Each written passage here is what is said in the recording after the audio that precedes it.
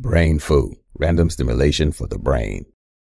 In this video, I'm going to show you how to build these amazingly powerful 2-inch match head rockets. I've fine-tuned the design to achieve a flight distance of over 60 feet and a single match head rocket that can be made in only 60 seconds. Not only that, but they're easy to build, store, unnervingly accurate, and launch reliably time after time with a very satisfying pop. And you can do all this with standard household items that you can wander into the kitchen and pick up right now. I've got good memories of using the power of a match to make rockets like this as a child, so I thought it might be fun to see how far I can tweak the design for maximum distance and power now I'm older. I tried lots of different things, different kitchen foils, various brands of matches, lots of design and weight tweaks, and many types of launch rod until I got a reliable, easy to follow system that flew up to a massive 60 feet, all with a single match head like this one. Pretty much any type of match will do, but I had the most consistent results and longest range with the Strike Anywhere matches as against the Strike on box only variety. The first thing we need to do is harvest some match heads for our rocket engine. That's done by simply cutting away the unwanted wooden part of the match, close enough to the tip so that we're not carrying unnecessary weight, but not so close that the match head breaks up. Next, we're going to make the rocket body out of some kitchen foil. Any kitchen foil will do, but if you have some slightly better quality, thicker foil, it will help with the flight distances. This is because thicker foil resists blowout when the high pressures we will be creating inside our mini rocket can punch through the side of the foil. Now pull about 5 inches of foil out and cut it off.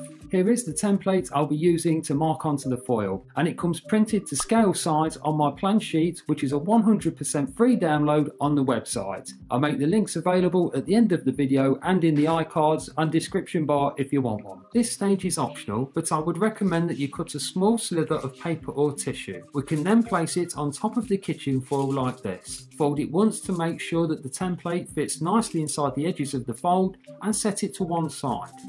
Now fold the foil over as many times as you can, and this way we should be able to make 4 rocket casings in one go.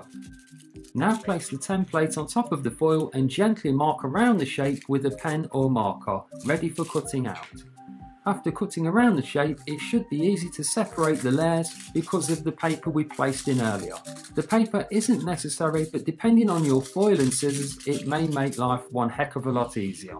Finally, we need a launching rod, and this doubles up as a rolling stick. You could use a wooden barbecue skewer or a cocktail stick, but I found the best to be this simple metal skewer or a straight wire coat hanger, and these can be used again and again with no performance loss or variations as long as you keep them clean. By marking 4-inch sections down the skewer, not only do you end up with 3 virtually indestructible long life launch rods, but as a handy bonus, we've even got a thumb holder on one that we can use later on. Then just cut free with a pair of pliers or a saw. The last stage of finishing, we just need to knock off any sharp burrs that may rip or catch the kitchen foil. If you have a file to hand, it's a simple matter of removing any sharp edges and beveling the top and the sides. If you don't have a file, you can do exactly the same thing with a sandpaper or a concrete paving slab. Now that's out of the way, we have all the components we need to quickly roll multiple long-range mini rockets. Take one of your match head motors and place it with the top of the match head facing the bottom of your rocket casing,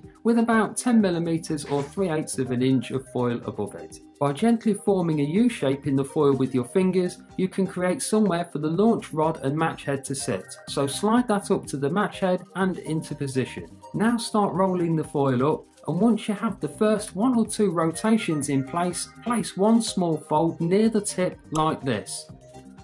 Then roll up nice and tight. It may not look much, but what that simple little fold does is help to trap in some of the very high pressures that are created on launch. Once you have a nice roll all the way to the top, twist the spare foil above the match head in the same direction as the roll.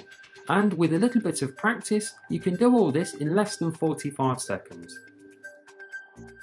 Finally, take some pliers and crimp over the top third of the spare foil. Fold that over again, crimp once more, and fold that into the last third, then crimp again. Be careful at this stage not to crimp too close to the match head so that you might accidentally crush it or weaken the foil near it. With a few light adjustments, you will now have your rocket complete in less than 60 seconds and ready to fly. What we've created here, without doing anything else, is basically replicate the aerodynamic principles of a foam gun dart like Nerf. In our rocket, the mass created by the excess foil and match head are at the tip. The rocket body should be as smooth as possible and not bent, and once that's right, there's just no need for fins at the rear. If you do want some fins though, it couldn't be easier. Cut a small square of tape, then punch a hole in the middle. Slip the tape over the top of the casing and down to the base. Then a simple corner to corner fold on both corners completes the basic shape. Trim back any excess tape and you're good to go. These slight upward cuts to the underneath of the fins not only tidy things up but reduce unwanted drag. You can even reduce drag a bit more and fly further by an additional haircut to the tips. Before any launch takes place, make sure the rocket body is still tightly rolled but slides freely on the launch rod like this. You can go ahead and launch and you should get an easy 20 to 40 feet without much problem. For maximum distance though, there is one more tweak that we can make. By carefully pinching and twisting the joint between the launch rod and the head of the match, we create some extra pressure and a hint more friction just at this point.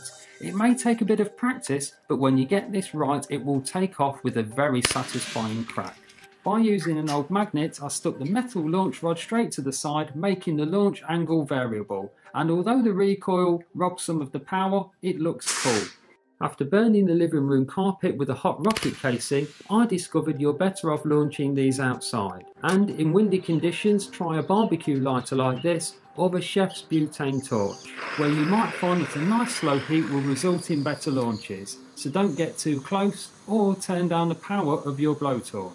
So there you go, that's how to make a single match head rocket in 60 seconds that can fly up to 60 feet. I hope you had fun watching this video, so why not subscribe now for more videos that you might like in the future. And if you manage to beat my distance of 60 feet, let me know in the comments section below or post the results on my Facebook page where you can share photos and videos if you like. Well, that's it for now. Don't forget the free plans available on the website. Thanks for watching.